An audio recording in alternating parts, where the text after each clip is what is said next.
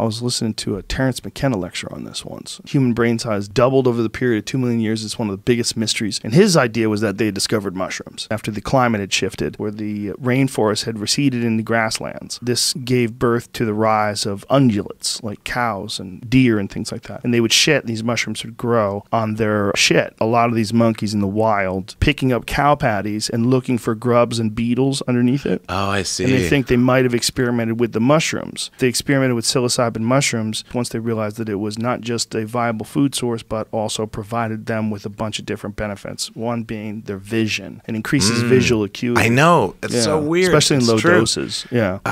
So it would crazy. make them see things better. Two, it makes them hornier, makes them more communal, and it makes them more creative. And all those things possibly could have given birth to language and to a lot of other things. It's possible that that creativity could have enabled them to start hunting.